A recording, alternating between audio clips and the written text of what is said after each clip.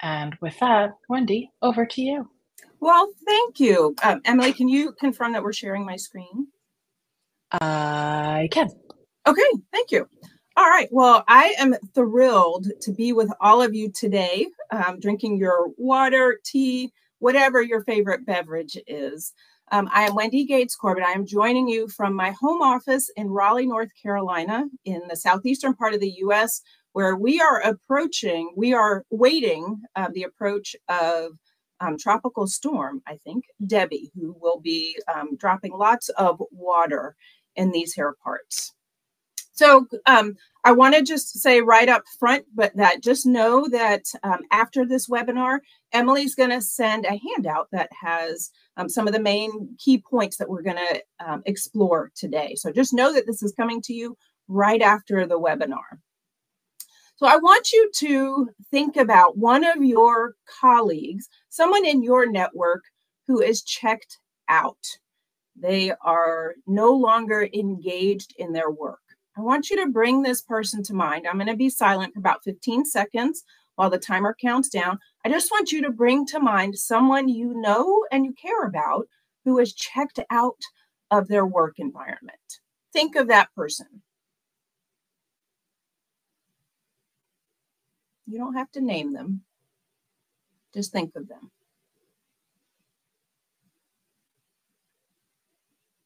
And I realize that might be you. So I am curious. In the chat window, I want to see, how do you know this person is checked out? What is it about them that demonstrates to you that they are just not having it anymore? What's their body language like, or their verbal language? What are they doing or not doing? And Emily, I'm going to ask you to point out some of them. Yeah, there's a lack of enthusiasm. They are low energy. What else?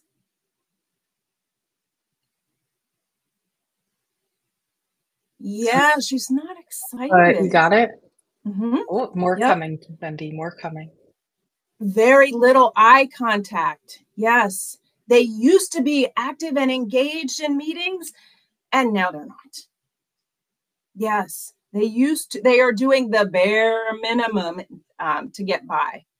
They are just calling it in. They are just barely doing anything.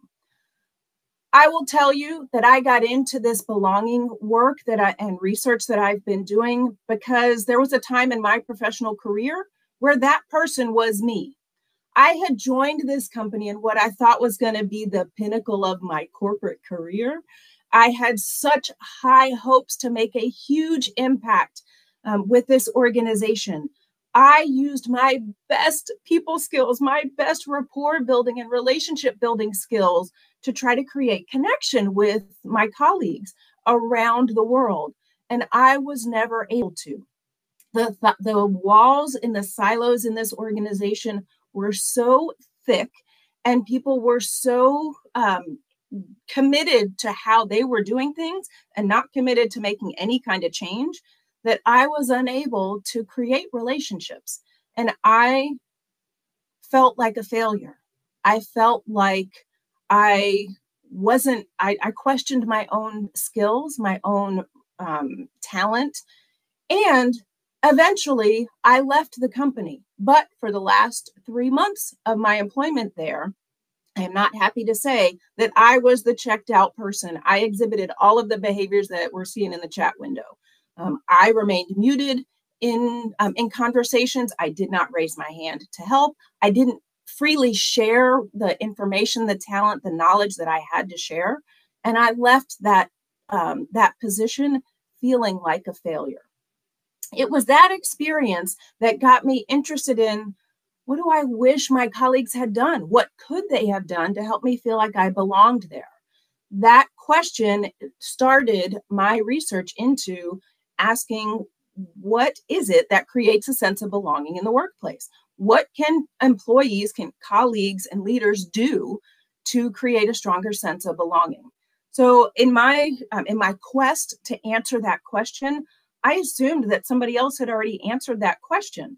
I devoured every piece of research and every resource I could find looking for that answer. And what I found is that what creates a sense of belonging, that list is a mile long, and it's very individual for each of us.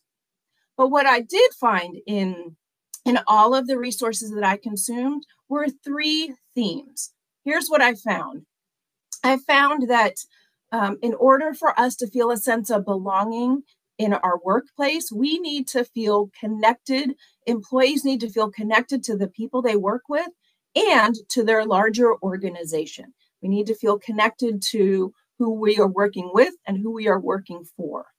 We also need to feel respected. We need to believe and know that our colleagues and our leaders respect our talents and our skills, as well as our contributions.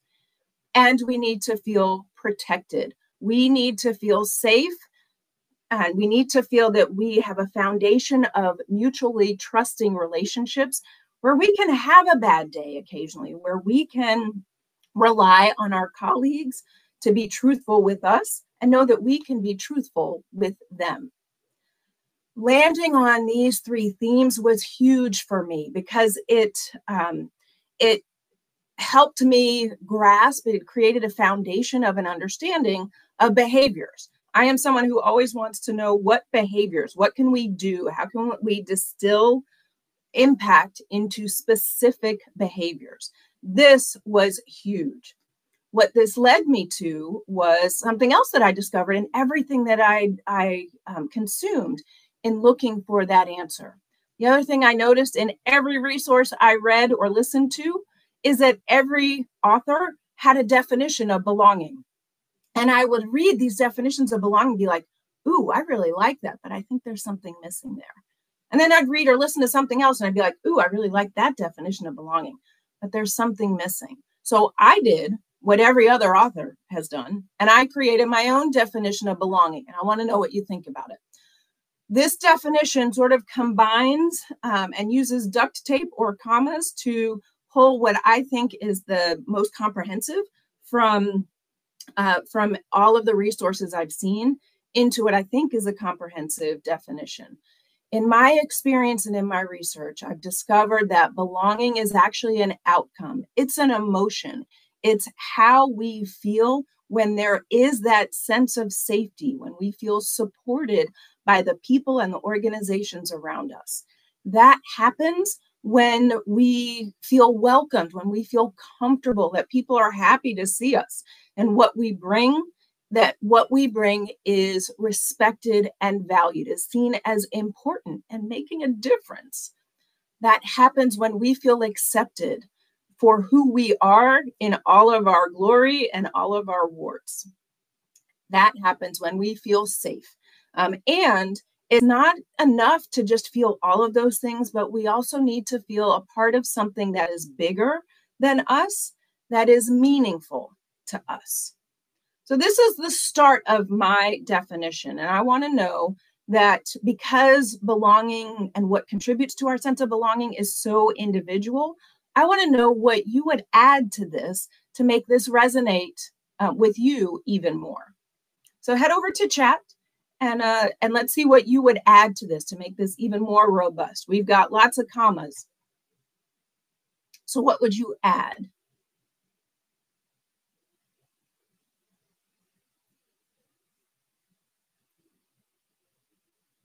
Listened to. Yeah, it means that we feel like we have a voice.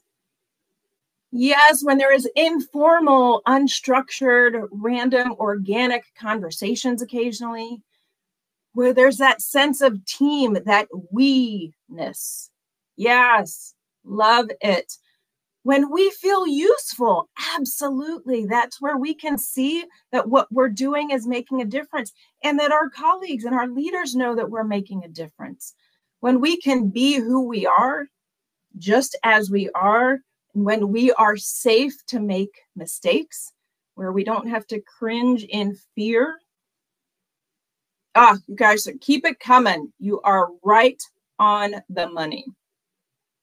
So I'm curious, what I've been elaborating on and developing is the stronger sense that that when there is belonging, belonging contributes to the level of energy in a workplace community. And I am curious, if you think about your workplace community or a workplace community that you're familiar with, if it's not yours, how would you describe your workplace community? Is it positive?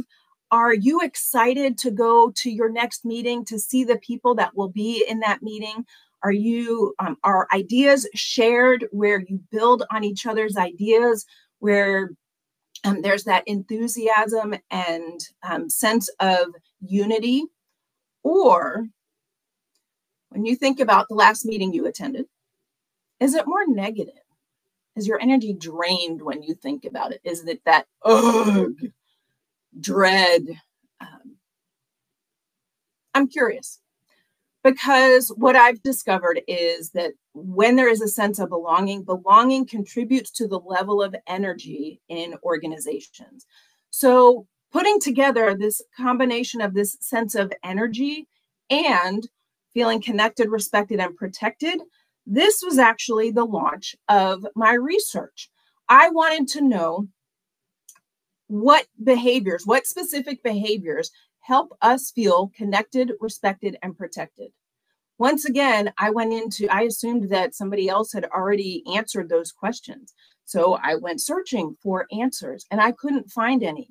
That is what sparked my research. So I created a survey, the Belonging at Work survey, where I simply asked you. I've asked and have received over 2,800 responses so far to simple open-ended questions that simply ask, what's one thing your colleagues do that help you feel connected to them?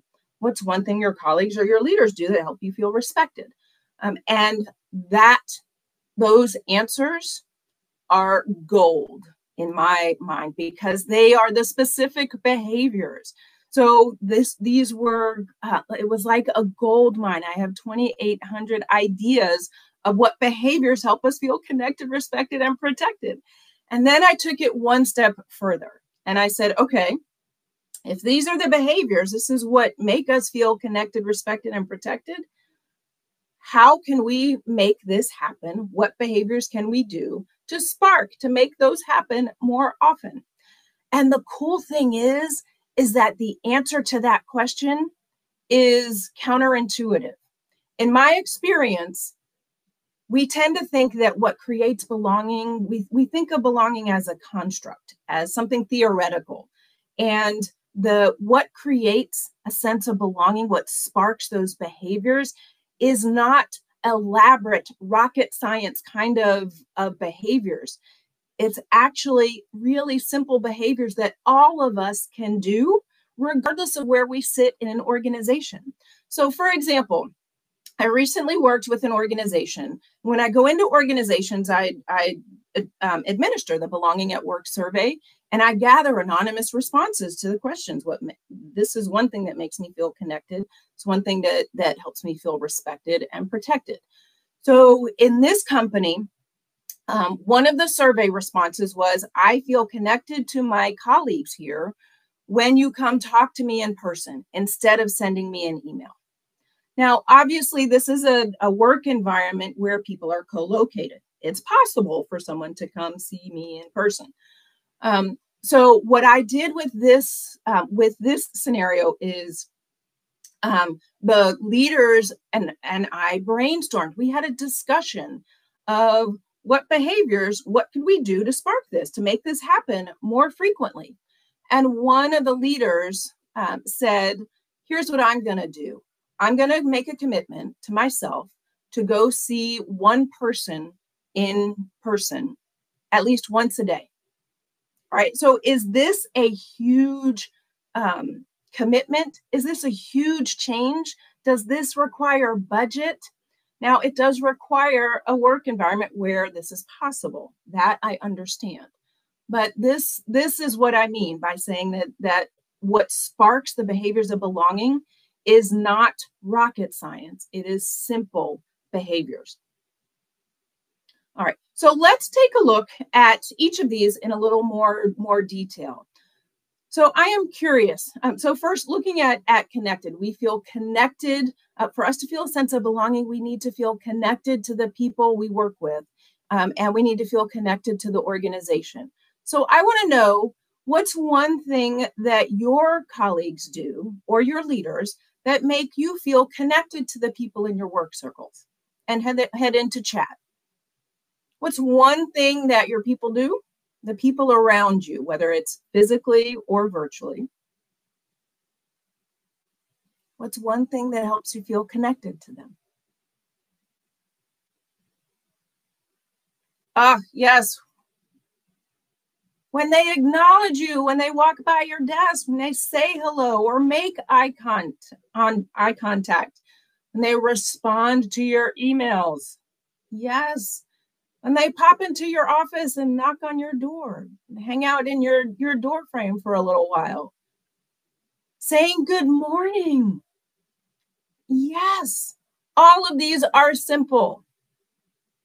When there is time for small talk, exactly, you all are right on point. What I found is that when we feel connected, when we feel seen by the people around us, where we feel like we're not being ignored and we're not invisible, we also, to feel connected, we need to feel heard, that we have a voice, and that when we use our voice, others are listening, not necessarily agreeing, but they are listening. So what we have to say is being listened to. And when people express interest in us as human beings, they want to know how we're doing. They want to know maybe what we did last weekend, or how your child's play went. Yes, exactly. So I have called some of the responses from the 2,800 responses to the survey. And here are three of the most common responses to I feel connected to my colleagues when. Here are three that will look familiar to you. I feel connected when we get to talk about stuff that's not necessarily work, when we laugh together, and when we've had conversations before and they remember something about that conversation. Now, I will tell you that of all of the 2,800 responses, this one is the number one response to every single question. I feel more connected to my colleagues when we occasionally talk about stuff that's not work, when we are not 100% work 100% of the time. This doesn't mean that we need to schedule a half-day event, or that we need to add a half hour to every single meeting. It is just occasionally making time to talk about stuff that's not work. So these are some of the behaviors. So for example, I love sunflowers. They are my favorite flower. And recently my friend Annie was grocery shopping, and she was in the flower aisle. She came across this bunch of sunflowers, and she took about 12 seconds to snap a picture of it and send me the text. All right, so did she order flowers and send them to me? Did she spend money to send me a bouquet of flowers? Maybe she did with her text, with her phone plan, but she didn't actually spend money. She took 12 seconds of her precious time to let me know that she thought of me when she saw these sunflowers. It is really, I agree. Yes, Emily, it is the little things that make a big impact. So how can we do these little things? What behaviors can we use to spark a sense of belonging, a sense of connection? Here are three simple ideas that you can take and adapt as you see fit to your environment. Occasionally eat lunch or take a break away from your desks, away from your screens, and talk about something that's not work. We've got the Olympics going on. Is a great opportunity to, a great non-work topic. Make an effort to share funny moments together, whether it's showing a funny picture on your phone, or telling a story about one of the photos on your phone, or a recent mishap, or doing what Annie did with the sunflowers, and taking a moment when something in your life reminds you of one of your colleagues. Take a moment to let them know. You're not asking them to do anything. You're just letting them know, oh, I thought of you. These are the simple, non-rocket science things that can spark a sense of connection. Now let's look at respect. What can we do what do we need to feel respected?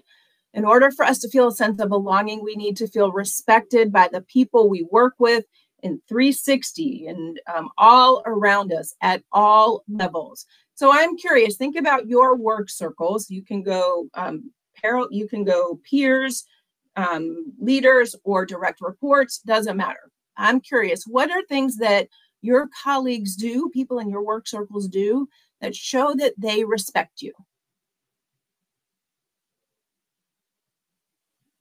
I know for me, somebody mentioned promptly responding to my emails. That's a big one for me. Even if they say, I can't respond right now, but I got it. Yes, when our ideas are listened to. Yes, even if they're not implemented, when somebody asks us for our ideas, when somebody listens, yes, Reginald, when they listen more than they speak, when they ask your opinion, exactly. Yes, when they say no, I wish I could help you. I'm just not in that place right now. That's so much better than committing to something and then falling short of that commitment. Yes. Oh my gosh. Yes, Emily, when you know that you've got their full attention, you all know when somebody looks to their other screen or they look down, they hear the ping, or we all hear that buzz. Yes. When they remember your birthday or some other significant event in your life. You got it. Keep going. Keep going. We feel respected by our peers and our leaders when our contributions, when our skills, when our opinions, when our ideas are acknowledged and not ignored. When we feel appreciated, when somebody says thank you, when someone says, I appreciate that you stayed late, that you put in extra effort to make this happen. Yes, when, oh my gosh, yes, Martina, when we acknowledge and respect boundaries and work hours. And when we feel valued, what we bring, what we contribute is valued by our peers, by our leaders, and by the organization. So from the survey responses, here are three common additions to what you've already said in chat from around the world. I feel respected by the people I work with when they ask me what I think, or when I'm invited to to give input in a discussion or a project because people know I have a particular experience or a particular skill set that might be helpful. And when they say thank you or I appreciate you, when they recognize our contributions. Now, for some people that they don't want public recognition. Part of all of this is recognizing and getting to know the people in your work circles, to know them well enough that maybe Emily doesn't want the shout out on the company intranet, maybe a personal thank you email or voicemail or text that says thank you might be more appropriate for her. But making an effort to know and to take the time to say thank you, to appreciate. So here are three sparks that we can do to make an effort to show the people in our work circles that we respect them. We can ask them for their advice, whether this is work related or not, even something personally outside of work. And for those of us, and I know I've got a lot of learning and development, training and development peeps in the audience. How good does it feel when somebody says, oh my gosh, I learned this from you? Again, whether it's work related or not, to know that we are contributing or that someone has contributed to our learning, whether it's work related or not. One of the things that I've been working on is making a bigger effort to tell the people in my work circles something about them that I admire. Because for me, it shows respect. And I always appreciate, and I'm always flabbergasted when people tell me something that they admire about me. I'm like, really? Oh my gosh. It means a lot. And so I am making an effort to reciprocate. before we open it up for a conversation and before we practice creating a spark as a group, the last theme in my research is that we need to feel protected.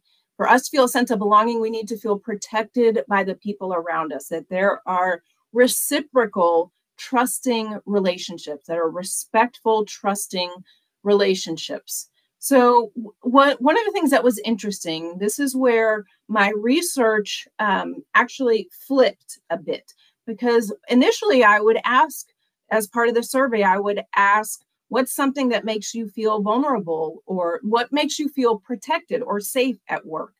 And I found that people were having a really hard time putting their finger on it. It was really hard to tap into, but they would often and really quickly turn it around and say, I can tell you what makes me feel unsafe, or when I feel exposed or vulnerable. So I flipped the question around, and this was fascinating. The responses here are fascinating because sometimes it's things that we had no idea that when I do this, it makes you feel unprotected. So I am curious, what's something that makes you feel unprotected or vulnerable in a work situation? Head over to chat. What's something that makes you feel unprotected? Oh my gosh, yes. When they call out your mistake, or they call you out in public because of a mistake. Oh my gosh, the sarcasm. Oh, yes. Oh, I do not like BCC, blind copy. Yes, exactly. When you hear people gossiping, even if it's not about you, that's right. When you copy the world on your email, yes, come talk to me in person or directly, not necessarily in person. Yes. When your efforts to take initiative maybe are received as overstepping a boundary, or you're making us look bad, you're making me look bad. Oh my gosh, yes. And I would bet, I would hope that some of the examples that you're seeing in chat, you're like, oh my gosh, I never even thought of that. That's exactly why these responses and this question has been so powerful, because sometimes we don't realize what are the difference between our intention in the way we act and how it's received. So we feel protected, to flip this around, we feel protected in our work environments when we believe and we know that people are being treated fairly and that decisions are being made fairly. That's when we feel, we need that to feel protected. We also feel protected when our leaders and our colleagues are as transparent as possible. Now, I know there are tons of us that are in workspaces. Our organizations are in tremendous amount of flux, and there is a lot of change going on. So I am not implying that we need to have 100% transparency. But when there is trust, we know and believe that our colleagues are being as transparent and as forthcoming as possible given the situation. All right. So here are, in addition to your responses in chat, which are amazing, thank you. Here are 3 of the common responses to this survey question. And I want to know what you think about them. Yeah. I feel exposed or unsafe. I feel vulnerable when nobody backs me up. When it's obvious in a meeting that you don't have my back. Or when what they say does not align with what they do, when their words and actions are incongruent. And when they interrupt me mid-sentence. Now, I will be vulnerable here for a minute, because this is something that I learned recently, or I relearned recently. So this example, when somebody interrupts me mid-sentence, until this recent experience, I read this as somebody who thinks they have more power interrupting me. So they think what they have to say is more important. But I learned this lesson in a recent conversation. I was doing a read along with my book that we'll talk about in a moment with an organization, and we were doing a discussion, and it was a really energized, invigorating discussion. And unfortunately, in this situation, we didn't have name tags, and there was a woman so there were no name tags, and there was a woman. There was such positive energy in the room, and we're like, oh my gosh, yes, I love when my colleagues do, I love when they give me a kudos. I love when they do this. So we were brainstorming. It was positive energy. And there was this one woman in the room whose name I did not know, who was also excited. So when one person would start talking, she'd be like, oh my gosh, yes, I love that. Yes, me too. And she ended up interrupting this person, and she ended up interrupting everyone. And I felt bad that I didn't know her name. So I struggled, and I remained silent because I didn't know how to say, excuse me, what's your name? Can you please be quiet? And so I didn't say anything. And what I take from that experience is I regret creating an environment where several people in the group felt, even though it was positive energy and excitement, even though it was a positive experience and it was positive feedback, people were still being interrupted, and they did not have the microphone because somebody would take it from them. That's what I remember. So for those of you who, particularly my learning and development folks who want to facilitate conversations and want to encourage engagement, help me and learn with me. A reminder to, even if it's positive interruption for positive reasons, people still feel squashed.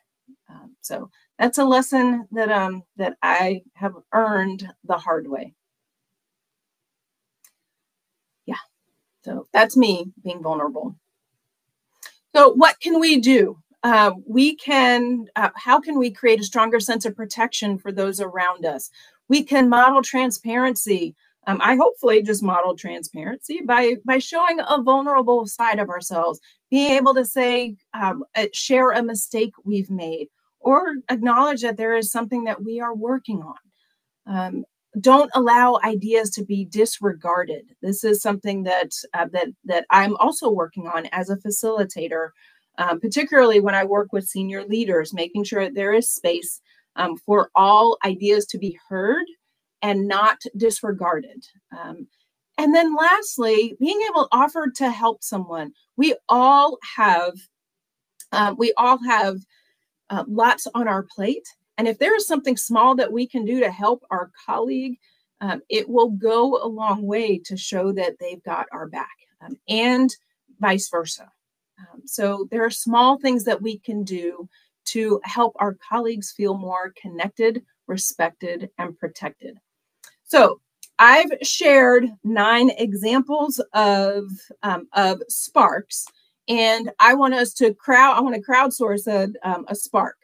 So for example, I know this slide has a lot of words on it. These are the 3 common examples, common responses to I feel connected to my colleagues when, I feel respected, I feel protected when.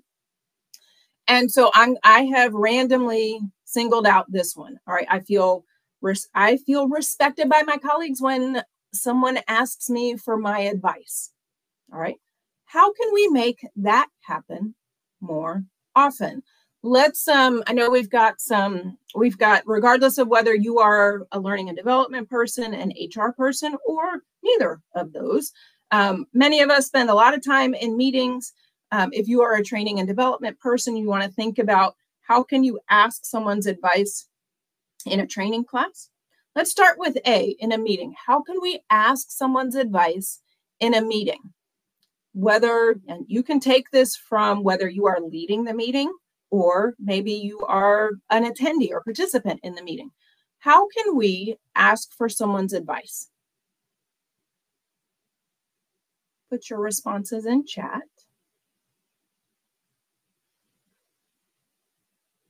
Yes. I know you have experience in this. What do you think? Yes. Or I'm curious what your thoughts are. Yes. I'm curious to know how you see it. I love these examples. These are all wonderfully put. I love the both the similarity and the nuances of how they're different. To draw out, yes, Reginald, drawing out the introverts who have great ideas, who may not want, may wait to be invited. Yes, what are your thoughts, Arpana? Oh, I love them. Thank you. And I want to encourage you to scroll through these to get some new ideas for how else you might phrase and ask for someone their advice. Yes, you are right, Kim. Yes, using people's names does mean a lot to them. All right. So now I want to think about option B, in a training class. And again, whether you are a training professional or not. Think about in a training class, how could we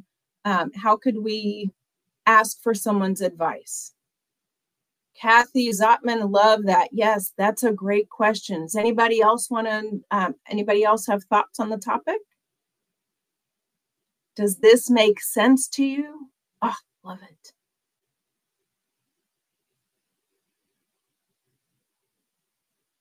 Yes, what's your experience?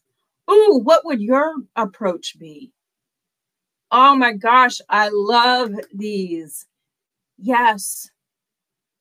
One of the things that I do in my training classes and in the class that I teach is if somebody asks me a question, I will sometimes say, I have some thoughts about that, but I'm curious, what do the rest of you think? Yes, let's get your point of view. Oh my gosh, love them. These are great. I love these options. And even, you can do something like this conversation we have just had in chat. You can have this with your colleagues, your coworkers, your fellow leaders to brainstorm other ways to ask for someone's advice, and really for any of these examples, or any ideas for connecting, respecting, and protecting with your colleagues. You can have conversations like this, like, what's one way that you would do this?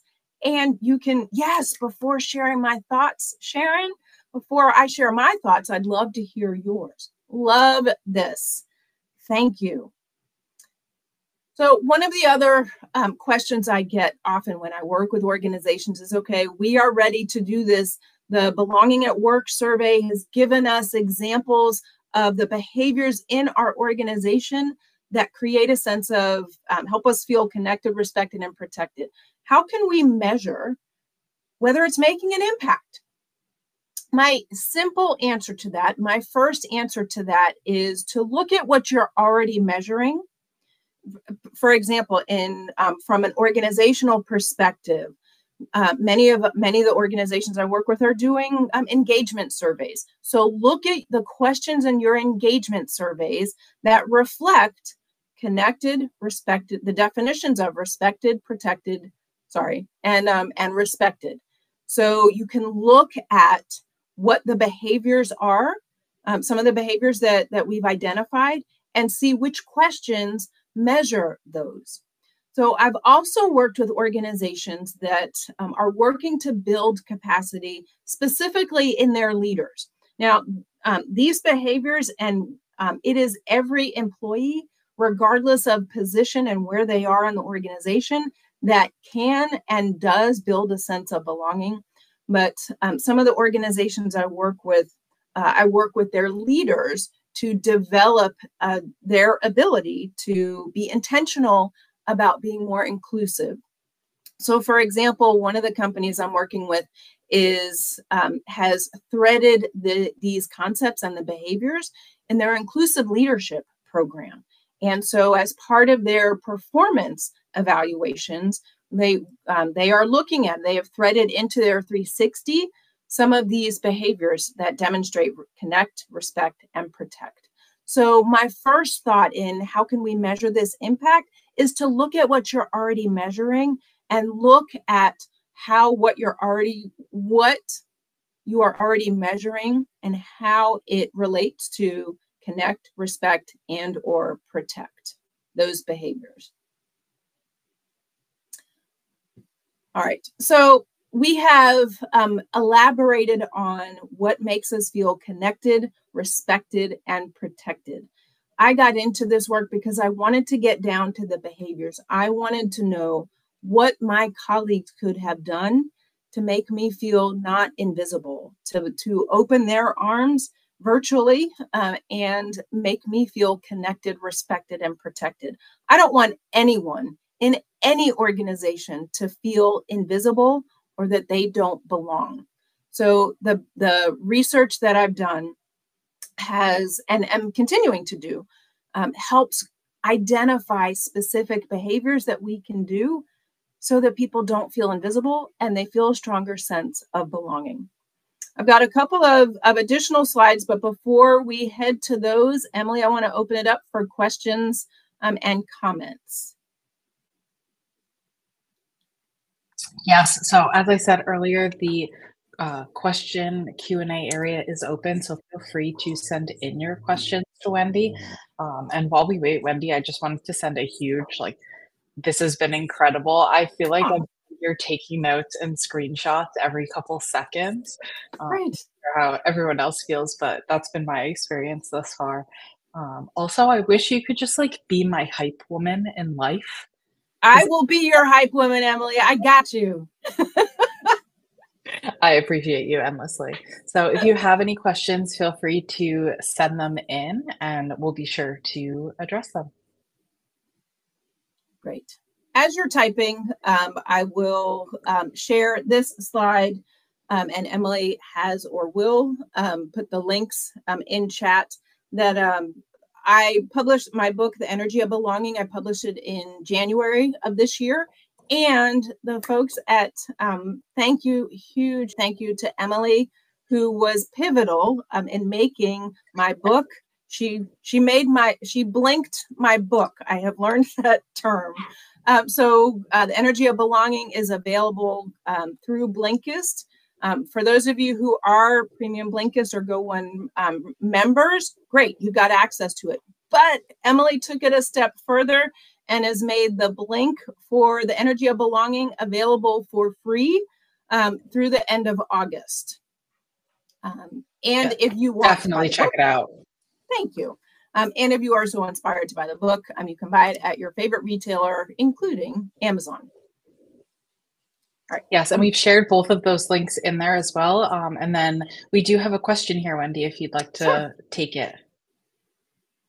So Marjorie is asking, how do you deal with a team member who gives every impression that they don't want to belong? They never turn up to in-person meetings because, quote unquote, I don't need to. Oh, that was such a drain. I relate. And it is hard, especially if you are that person. It is hard to be checked out.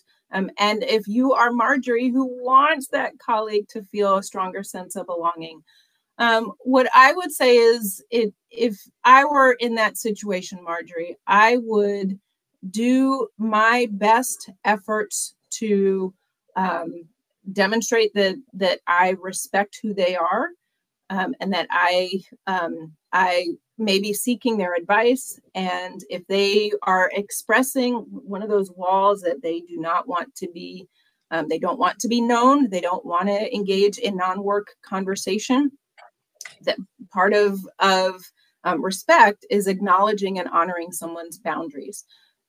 I would also look at maybe seeking that person's advice for something. Maybe if they are not in a meeting, they don't attend a meeting, if you can think of something that you could seek their advice or their input on from an individual perspective.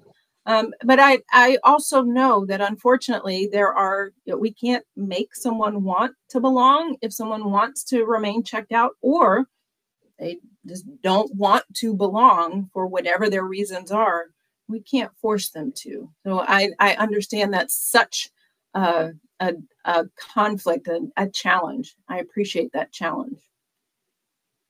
Yeah, I think we have one other question coming in, and Mhm. I just want to add to that, Marjorie, because I've had a similar experience with a colleague before that I was managing where they weren't showing up to meetings, and it was a Mhm. recurring theme over multiple years. And so we really tried to spend a lot of time in our one-on-one meetings, at least digging Mhm. into how we could make them more comfortable. And it actually ended up being, and I'm not saying this is the same. I mean, you could have someone that is just like, no, I'm out, like Mhm. not Mhm. interested.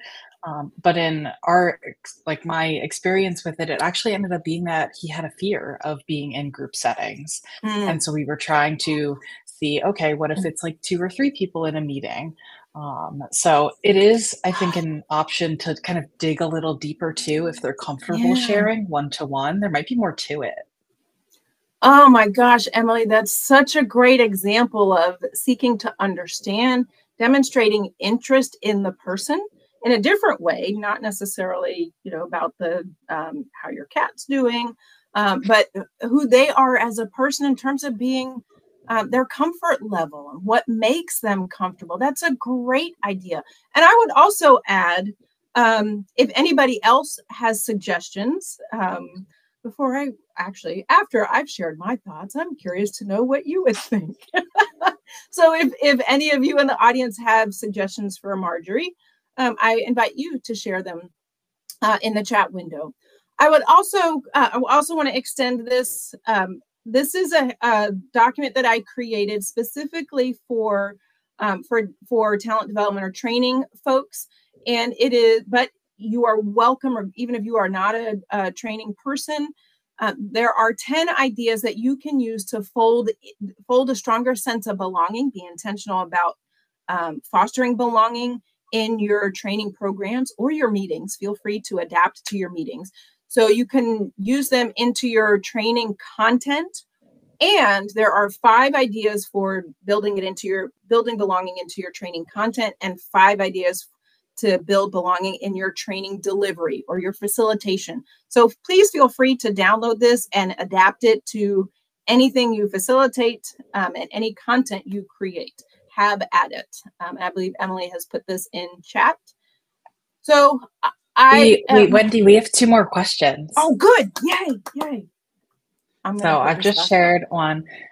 So Reginald asked, what are your thoughts about ensuring senior managers align their behaviors to the often published company values of the organization?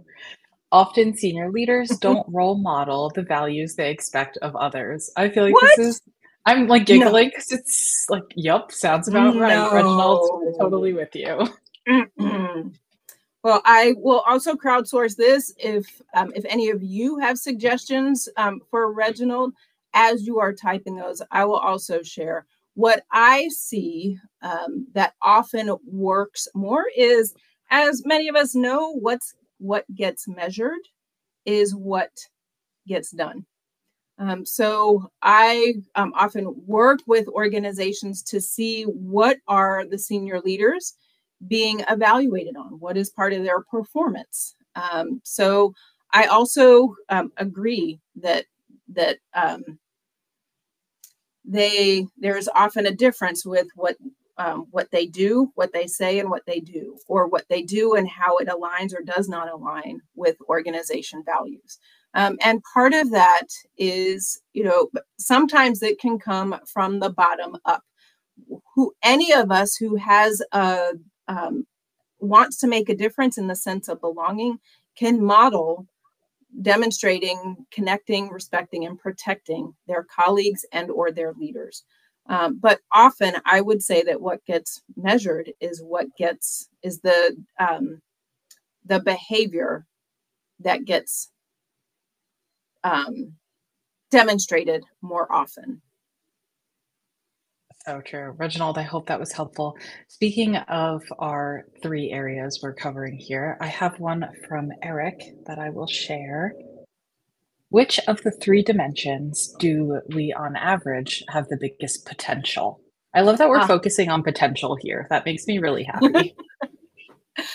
I love this question, Eric.